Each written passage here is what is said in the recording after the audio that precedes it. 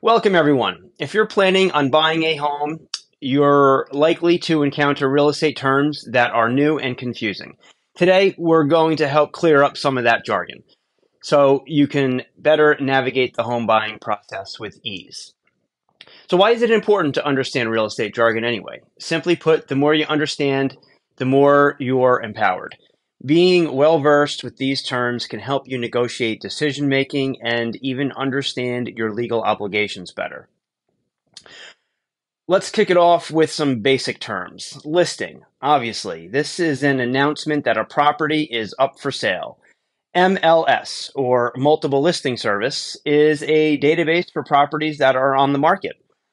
And appraisal, well, that's basically the assessment version of a property's fair market value. Very different from the tax assessor's assessment. The real estate industry loves acronyms, and they're also important to understand. ARM stands for Adjustable Rate Mortgage. This is a type of mortgage where the interest rate can change. PMI stands for Private Mortgage Insurance, which is typically necessary if you can't make the 20% down payment. FSBO, short for sale by owner, meaning the property is being sold directly by the owner without an agent. Contracts come with their own sets of terminologies. Contingency, for example. This is a condition that must be met for a contract to be binding. Escrow. This is when a third party holds something of value during the transaction process. And of course, closing costs. This refers to the expenses in addition to the property's price that are due at closing. There's some other terms, slightly more complex. Amortization. This is the process of gradually paying off a loan through regular payments. Capitalization rate. This is a metric used to measure the potential returns on an investment property. Oh, the big one, underwriting. That's how lenders assess the risk of a potential borrower. If you're applying for a mortgage, there are certain terms you should be aware of.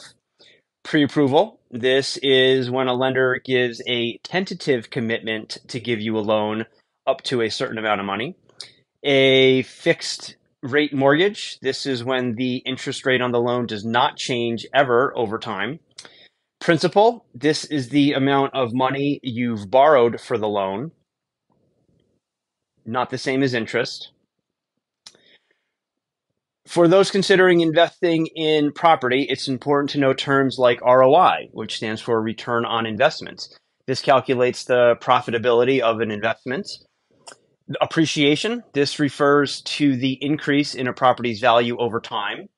Cash flow, this is the net income from a real estate investment after all expenses are deducted.